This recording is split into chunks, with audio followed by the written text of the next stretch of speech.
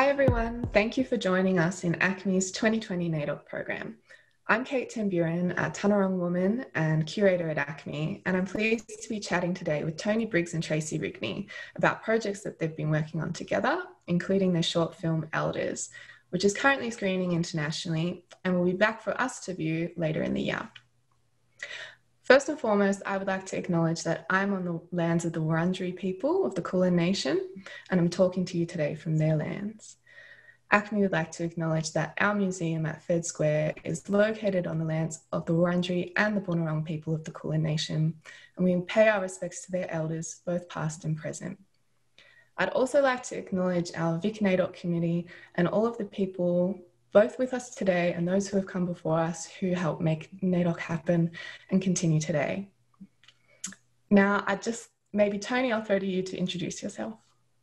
Yeah, hi, I'm Tony Briggs. I'm a Yorta Yorta Wurundjeri man, and I'm a writer, director, budding producer, and I'm living on Wurundjeri country, so I want to pay my respects for my elders of the Kulin Nation and past and present. And my respects to the youth as well, who are coming up and will be the next leaders. Over to you. Thanks, brother. Hi, I'm Tracey Rigney. I'm a Wodjabalik and Ngarrindjeri woman from Dimboola, Victoria. I'd like to acknowledge the lands on which I live and create, the Wodjabalik people, and pay my respects to ancestors and elders past, especially my grandfather, and elders present today, especially my mother. So for those who are watching who haven't seen Elders, can you tell us a little bit about the film? Tracey? Me? Okay. So basically, Elders follows the story of a young Aboriginal boy who, I guess it's his first kind of introduction into learning law, and he basically goes out bush one day with his grandfathers, and he's pretty much left there to learn to track his way back out. Great. And what inspired this story? And why did you want to share it? Well, I guess for me, it's a story that's actually based on a true story, on a story that my grandfather told me many, many times. So I guess for me, it's just a story that's just stuck with me my whole life. And I've always wanted to do something with it. You know, you've got so many stories kind of floating around in your head. And I just knew one day I'm going to do something with it, but I didn't exactly know what. And I just felt like it's a story that needed to be shared with others because, you know, it's set down here in Victoria. It didn't happen that long ago. So, you know, our culture is very, very strong and still very alive and evolving down here. And yeah, I felt like, you know, visually it would just be a really beautiful story to share and to tell and to really highlight the beauty of our landscape as well in our country. Mm. And Tracey and I have wanted to.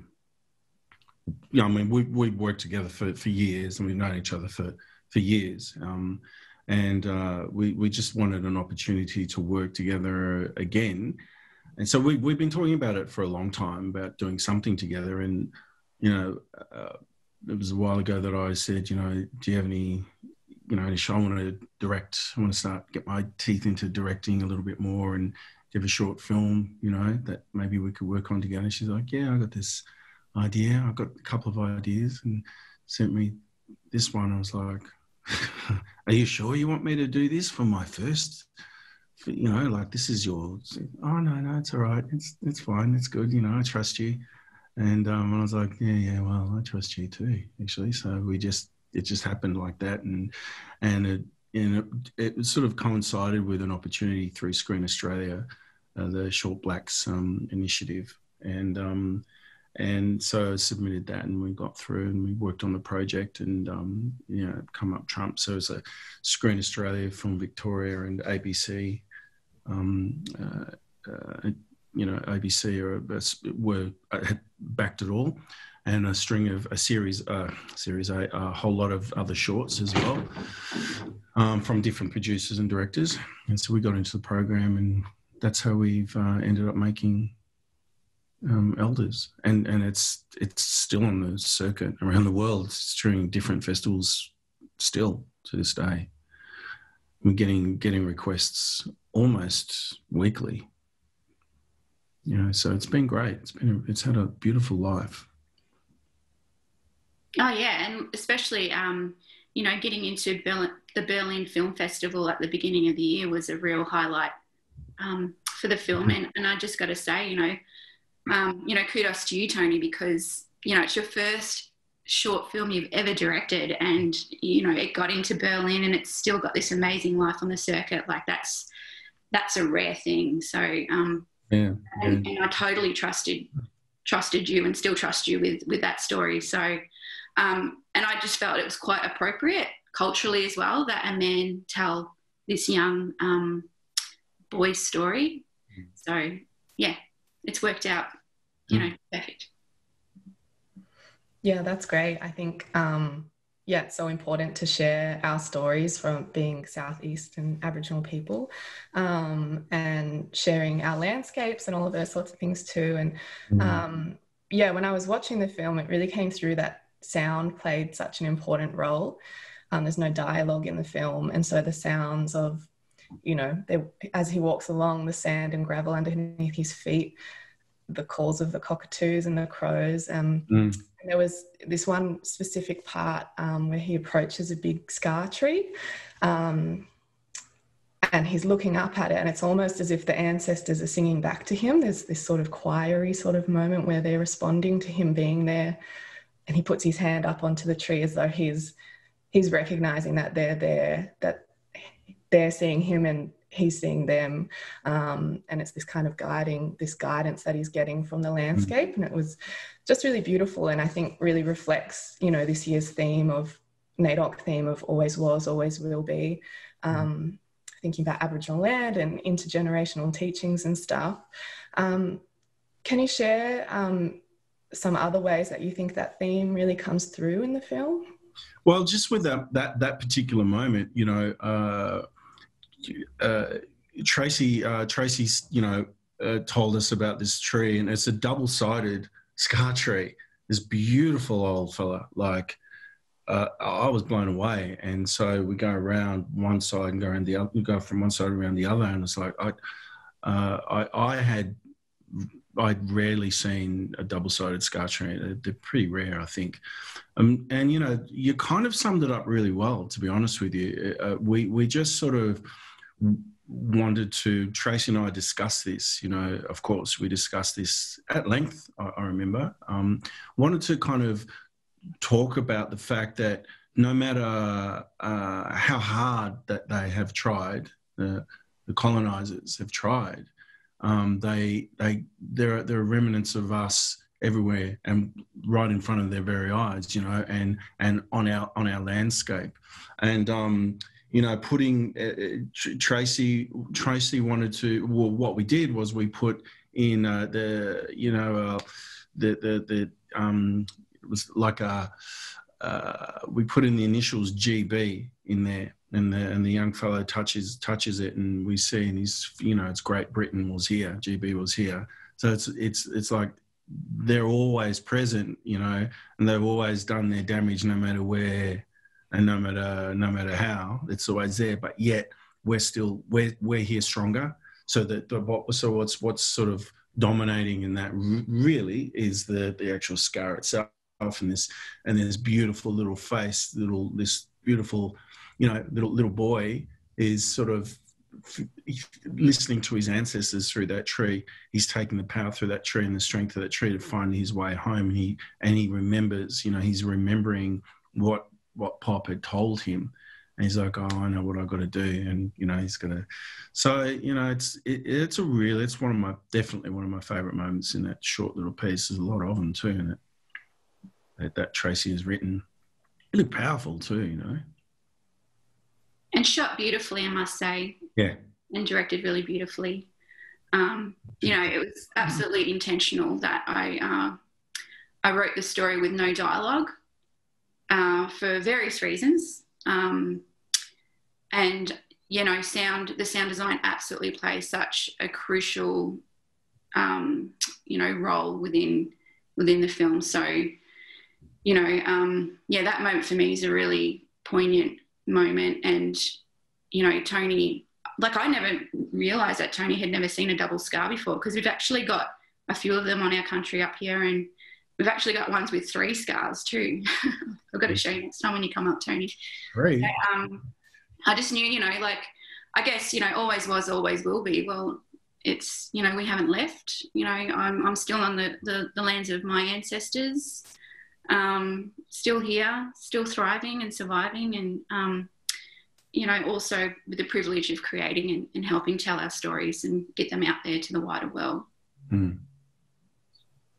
Yeah, beautiful. And I think it was also present in, you know, the relationship of the 2 elders sharing their knowledge, passing their knowledge down onto this young boy who's going to step up, and he's going to create that strong next generation who will carry those stories on. So yeah, it's just such a stunning film.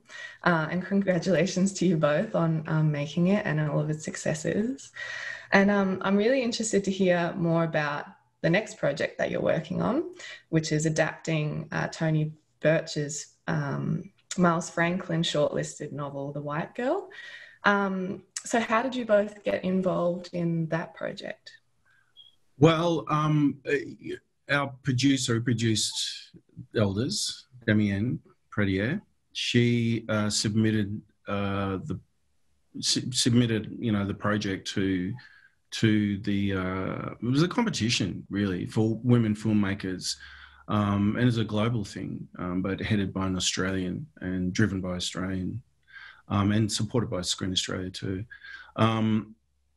We sort of, you know, we're working on a lot of, as everybody is, especially at this time, you know, kind of developing a whole lot of other different things. And so we just had our heads into other things, and then out of nowhere, this email popped up, and we got the offer to, you know, we got through, and we're like, oh, so, you know, we've been, so that's how it happened. But, you know, it's called Atta Girl, and that's, you know, it's for women, of course. So initially I wasn't really kind of that engaged with it, because I thought I'll just get in the way and I'll focus on other things. So, but it just sort of turned out that I became a part of it, and I thought, well, no men are allowed, but that's not the case, and there are other men involved as well. And so it's worked out really well that we're able to, you know, work together on this, because, you know, this is Tracey's first feature film opportunity that she will get to write and direct.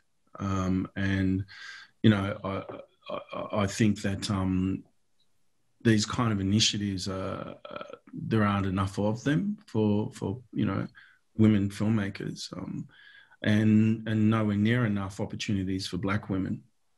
And, you know, Tracey's a way more accomplished director than I am. And it's just a no-brainer. It's just a no-brainer to me. So, and she's, you know, I don't know if anybody knows this, but Tracey was in the 2nd unit of the Sapphires, and she directed the very opening sequence that we see of the girls running through the paddock. And that, like, I was actually talking to the director a couple of days ago, and he brought it up again. Every time we talk, we, you know, intermittently have conversations. Every time we do, he always brings that up. We always talk about that. So, and just how much it brought to the film itself. So, you know, to see, and, you know, it was the first time, I think, Trace, wasn't it, that you had an opportunity to do, I think, something like that in a feature. Oh, yeah, absolutely. Like, Wayne came up to me and he's like, oh, you know, yeah, I want you to kind of break away from, you know, go with a breakaway crew and do 2nd unit and, you know, shoot this and that. And I'm like, yeah, sure, I can do that. No worries, Wayne. Yep. Anyway, that night I couldn't sleep. I was like freaking out thinking, what am I doing? And my heart's like pounding in my chest, and I just had the worst night's sleep. And then, anyway, like, yeah, we just went away. And I must say, Maddie Temple, the camera operator, was fantastic. So I felt right at home, and yeah, we shot I didn't actually think it was going to feature in the film, but when it did, I was, yeah, quite blown away, and very, very surprised, but very, you know, very proud as well. So and Yeah, grateful. look, you know, like these things are about opportunities and being cognizant to the fact that us as black filmmakers, and we as black filmmakers, male and female, don't necessarily have the opportunities that, you know, some other filmmakers have, but yet we still got the, you know, definitely got the skill and the experience. And, you know, we're not all sort of aspiring directors, aspiring producers, aspiring writers. We're accomplished writers, directors and producers in our own right. And I think, you know, when you are in a position sometimes, which sometimes I am, to be able to help, or at least, yeah, help, I guess, then I think it's sort of, it's what we have to do. It's what we do as blackfellas. That's why we have survived for so long. That's why we are still here, because we support each other. And I think it's vital and really important for people to understand that moving forward. You know, it is the reason why, because we are here for each other first and foremost, and then that ensures our survival, you know, into the future in whatever way you want to, you know, articulate that. And, you know, and another perfect example is the story itself, the book itself. Tony Birch came to Damien and I and said, you know, I'd like you to consider doing this book. And it totally blew us away. Like it's not like it wasn't on our radar. We had actually talked about it, but we never had the opportunity to sort of contact Tony first or anything like that. It just happened like that. And so that's an example of, you know, you mob sticking by each other and helping each other, and together we can really grow, and together we can really make a massive difference, not just to our personal circumstances, but to the circumstances of you know, our people, our extended family, our mob, you know. And we do this. I know it's one of the main reasons, if not the main reason, why I do what I do and have done what I do for so long. I want to be a big part and an integral part of, you know, telling our stories. And I've always said this, and while I'm doing it as best as I can, when I'm able to do it, help my mob, you know, who also have this similar kind of dreams and aspirations. So, you know, for Tony to bring the story to us was such a gift. I can't, like, I feel forever in his debt. I mean, yeah, we yet to get the thing done, but I feel really, you know, it's off to a flying start. We've got an amazing team of people with us and supporting us. Amazing. So, you know, watch this space. Incredible. Oh, absolutely. And can I just jump in? And I mean, like, even like how I got involved was, yeah, Tony and Damien reaching out to me. So again, I feel like that's a gift. And I feel, you know, like, I guess with Tony and we kind of just fell into this kind of collaboration, didn't we, Tony? Like, I'm going to go backtrack here a bit and tell a bit of a story. Can't help it. I'm a storyteller. So when I was still at uni at Melbourne Uni, I got invited up to the National Playwrights Conference up to Canberra. Mm-hmm. And up there I felt so green and just out of my league. And, you know, people will probably tell you that I'm a bit shy. So, yeah, I can be quite shy. But when I saw Tony, I had met Tony before, but at that Playwrights Conference, you know, Tony really did take me under his wing. I think I was only like 20 or 21, so I was still a baby. And I guess since there, like, you know, we've kind of kept in touch, but it wasn't really until I worked on the Sapphires that I kind of came back onto his radar, and he came onto mine. And then, you know, we were fortunate enough he reached out to me again for the Warriors. So that was another great opportunity for me. And so when it come to Tony reaching out to me for a short story for him to direct, you know, it was a no-brainer that I gift him Elders, because he had gifted me so many things throughout that has helped my career kind of move forward. And it's that reciprocity that we just have as Aboriginal people. We just have that. It's just a natural, innate thing, I think, within you know, our makeup, our culture. So you know, and then again, it's come back with the white girl, and, you know, Tony Birch gifting that to Tony Briggs and Damien Pradier, and then them gifting it to me. So, you know, it's, we kind of didn't set out to kind of collaborate like this, but this is just how it is, and I love it. And I feel very, very, you know, privileged to be helping tell this, you know, a wonderful story that, and share it with the world. Yeah, you know, I mean, I excuse me, you know, this story too is it's really, it's always going to be important. You know, it's a story that pays homage to our women, you know, our Aboriginal women, the strength and resilience of my mother, your mother, and you know, your grandmothers, and so on and so forth. You know, this is a really, really important story for us to share with the world. You know, just so far with some of the people we're working internationally, you know, we're getting on the you know, putting it together on the production. A little bit of feedback has come back, and always, well, a lot of feedback, but always they say, we had no idea, like completely no idea about the stolen generation. And if you think about it in terms of Australian media and, you know, Australians being, you know, bombarded, I guess, or you know, told about it, you know, when it was at its height, you can be forgiven for thinking that the whole world would know.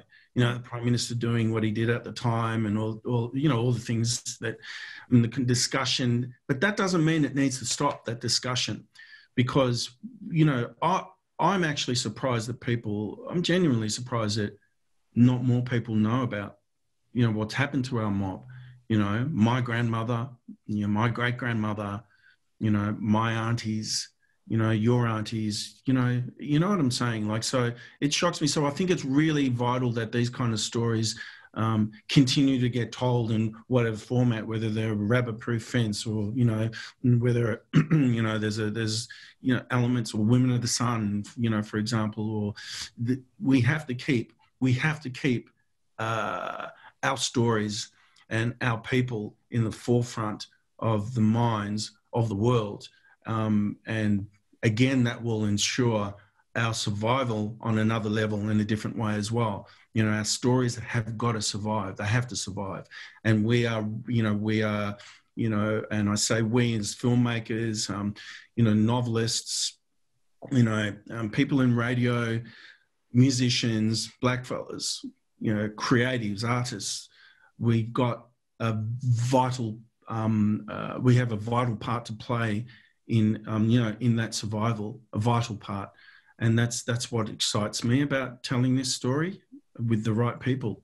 You know, people that, with, you know, whatever the story it is, whatever it might be, when you're telling these kind of, you know, when you're telling a story that has to be told, it's not necessarily the directors or the writers or the producers and who are saying that this has to be told. It's the story itself. It's the story itself that has its own life. You know, these things just, it's incredible. Different types of, like, whatever they are, you know, they have to be told, and they're important. And when you see them, people go, oh, that's a great film. Yes, it's because a whole lot of people got involved in supporting the story, which is a beast on its own. It's an entity in its own, you know, whatever that story is. And this is a prime example of that kind of thing. It's a prime example. Beautiful. I really liked when you were talking about that reciprocity between blackfellas, always, you know, no one's ever left behind, reaching out and bringing up, you know, that next generation, and which is great. I think that's why it's so great that Tony Birch has reached out to you, Mob, to produce, direct, and, you know, help write that story for the screen. And it's kind of investing in our future and our collective future. So that's really great. I did just want to ask Tracey a little bit about the Atta Girl Lab and what that's been like. Obviously, things have shifted because of COVID. and some of the lab has been online. But do you want to talk us through a little bit about what that entails and what you've been doing with that? Yeah, so back, I don't even know what month it was, but basically they've, because of COVID, we haven't been able to travel anywhere as part of the lab. So the lab's pretty much been all online and virtual. So it coincided with the Toronto Film Festival just recently. So we had, I think it was about a week of workshops and, meeting the other filmmakers from all over the world. I think we're one of 13 projects internationally. So majority, I believe, are from Australia, maybe 6 or 7 of us, like teams. So, so basically we just kind of all met online at all different times of the day and the night, because it's people from all over the world, literally. I remember the Perth mob getting up at like 3 or 4. So basically, so we had a kind of a scheduled, structured week of a series of workshops to do with pitching our idea, our story, looking at our synopsis, looking at, unpacking the story with this really interesting guy. He uses Lego, and basically he helps you drill right down to the essence of the story using these pieces of Lego. And it just really, for us, for our team, it really just clicked, because we're visual people, and just to see him have Odette, our main character, as this Lego lady, and then just all this other stuff going on, it was really good. So that was, I guess, for me, a highlight of the week. We also got to link in with our, I guess she's kind of like our mentor. Her name's Roshi, and she's this really cool woman from Germany. I believe she's Iranian. Is that right, Tony? Yeah, so she's this really cool Iranian lady, living in Germany with her German husband. She's been, I guess, just helping us through the process of the lab, but and we also linked in with our story. I guess she's like a story kind of editor or consultant. So we had to have a proper yarn with her, but she's a lady from England. So it was a really cool, interesting week to I guess immerse ourselves in the story, get to understand the story more, and the next instalment of the Atta Girl Lab will see us, I'm assuming we're going to be all online again, but that'll coincide with the Rotterdam Film Festival early next year. And then the last instalment of the lab will see us, it'll coincide with the Sydney Film Festival. So it's just a guess, but I would actually probably say that we actually might meet each other for in the flesh at that film festival, because I would say we'd have the opportunity to travel at that time next year. So basically, I guess in a nutshell as well, this program is to help us fast track the story to a shooting script, and then to be financed to be actually shot and filmed and edited. Amazing. Sounds like a big process, but it would be great to actually meet people, especially for the final send-off. That'd be amazing. When can we expect to see The White Girl? Tracey's the director. We've got to write. So Tony and I, we're co-writing it, so we have to write it first. So we're just at treatment stage at the moment, and looking to come up with a first draft early next year, and then who knows? I really don't know. That's a bit if I can interrupt there, it took 6 years, probably a little bit longer really, for the Sapphires to get made, albeit that has, big musical numbers and all that kind of stuff. But it takes a long time. It won't take that long with this, because we've got a sort of just a different kind of infrastructure. It's a different process anyway. I'm guessing probably 22. It's a guess, 2022. So I think in the meantime, everyone should go out and buy the book if they haven't already, or buy and download the audio book and get familiar with the story immediately. In fact, everyone should do it right now while they're watching this. Download it all. It's a good idea. I think, it probably took me 4 days to read the book. I just flew through it. It's just such an incredible story, and something that I think a lot of people, even, internationally, can connect to, those stories. That's really great. Thank you both so much. Is there anything else that you wanted to add, either on Elders or on, the current projects that you'd like to add to? Well, look, so far it's been good working with Tracey. So hopefully in the future we'll have many more projects to work together on.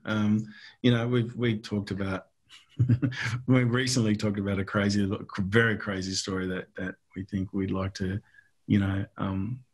create.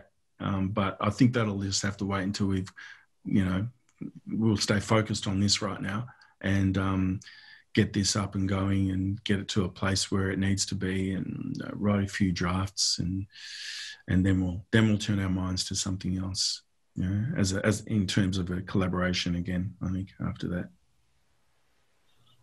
Absolutely. It's it's been a bit of a wild ride, like, so far with the White Girl Project, in terms of just how quick we've kind of been surrounded by this amazing support and really nurtured. And I've got to also say that At a Girl Lab people have been absolutely flexible with us as well, because it's also new to us.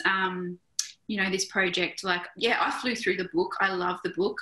Birchie's words, he just has a way of telling that story, and just the characters. I love the characters. I love the setting. It's so familiar to me. I live in a very small, rural country town.